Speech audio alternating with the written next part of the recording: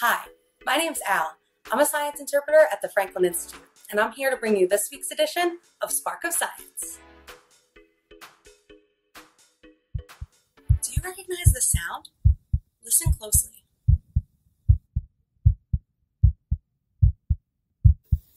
That's the sound of a human heartbeat. Scientists and physicians have observed the sound, function, and anatomy of the human heart for centuries in an attempt to better understand our own bodies. But did you know that this research is not confined to here on Earth? The International Space Station, which orbits around our planet at about 250 miles above the Earth's surface, is a science lab. Researchers from around the world conduct tests on all sorts of science topics. They even perform experiments on themselves. Since 2007, NASA has conducted a program called the Cardiovascular and Cerebrovascular Control on Return from ISS. This specific test examines the effects of long-term exposure to small amounts of gravity. They want to learn how this can affect an astronaut's heart rate, blood flow, and other physical changes that might occur, and how those changes can affect the astronaut once they return here to Earth. One of the most straightforward ways to study the human heart is to listen to a heartbeat. You can even listen to your own.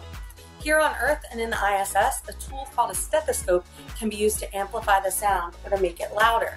You may recognize this if you've ever seen it at a doctor's office. Have you ever heard your own heartbeat? By creating an easy at-home stethoscope, you can start making your own observations. Let me show you how. Here's what you'll need: a funnel, a balloon, some scissors, and a piece of plastic tubing. These can be found at the hardware store. There are many different sizes, and you may need to have a grown-up pick out the right size to fit with your funnel. First, use your scissors to carefully cut your balloon like this. Next, cover the large opening of your funnel with the balloon. Stretching the balloon over the opening will help capture the vibration of your heartbeat. The last step is to connect your funnel to the plastic tube. Now you have a stethoscope.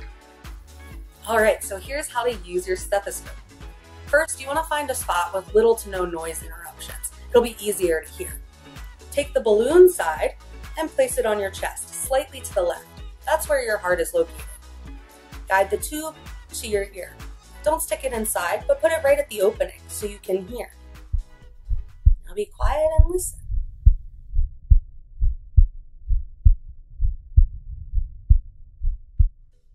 So what have we learned about the effect of space on the human body? Well, researchers have found that astronauts experience something called orthostatic hypotension upon return to Earth. To put this more simply, astronauts experience a temporary drop in blood pressure. This occurs because their bodies get used to living in low gravity at the International Space Station. As they get closer to Earth, gravity begins to pull on their bodies, including their blood. Pulls the blood down from their bodies, down from their heads, causing less blood to be pumping near the brain. This is what causes dizziness. Now, you may have even felt this before on the small scale if you've ever stood up too quickly before getting a little bit dizzy. Thanks for joining me for this edition of Spark of Science at Home. I hope to see you all again soon at the Franklin Institute, maybe even around the giant heart. Bye-bye now.